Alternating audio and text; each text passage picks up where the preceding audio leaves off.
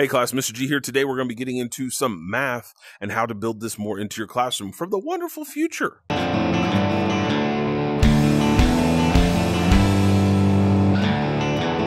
right, so for today's class, we're going into Gravity Sketch. Gravity Sketch is an absolutely free 3D modeling program that we're going to be getting into, and you can create all sorts of different fun stuff from inside of this space. Now for this one, what we're going to be doing, we got our space in front of us.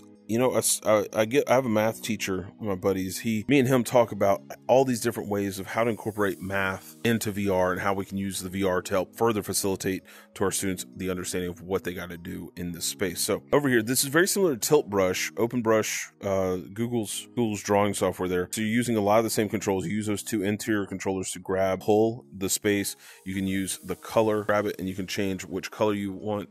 And then at the top here, you have basic. You can go to reflective material, tune material, flat material, or clay material. So you got a lot more 3D elements in this one.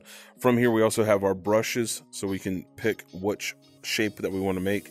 We can also pull up our tutorial blocks. So if I need to go to school to figure out how to create and draw stuff, there's little videos built in here so you can figure out how to draw stuff.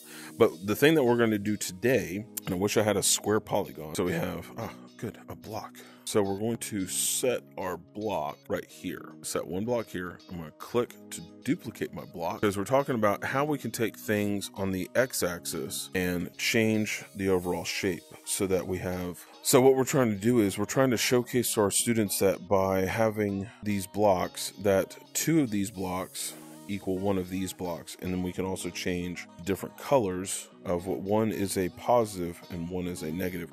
What we're trying to do is we're trying to create a space where we can say that X number of these blocks equals this object over here. And what we're trying to do is we're going to float them in the ground. So yes, it's underneath. Grab two at once. That's easy. Just grab my other block. So we have like one is a positive space, that you have a positive and negative space of one block, the other two blocks on the other side. Two of these blocks are positive, two of these blocks are negative, and how they fit into a space. So basically, if we're doing a tiling pattern, because that's what we're looking at the way that the tile is set up on the floor, these pieces relate to each other. Are they two positives or two negatives?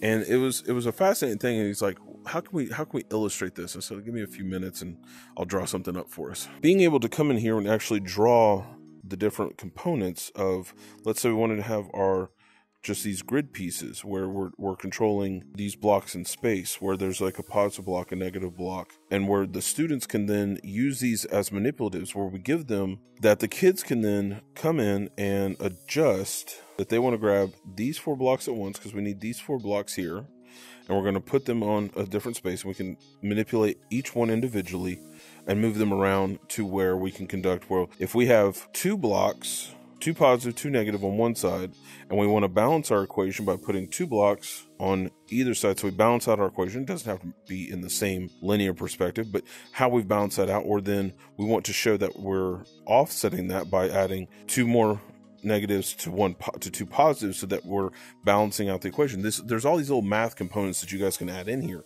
to elevate it up. And how do we do this? Art is the one who came and solved this problem for us. And we can take that and we can adjust where we are in space and move that around so the students can then see how all these things add up. Again, you're using an X, Y, and a Z axis, which is this middle one. Go over how all these things add merit to each other and how all these different pieces apply. So, but having kids being able to manipulate objects to help the learning process a little more, you've added these adaptive technologies, create a much better learning environment for these students to use.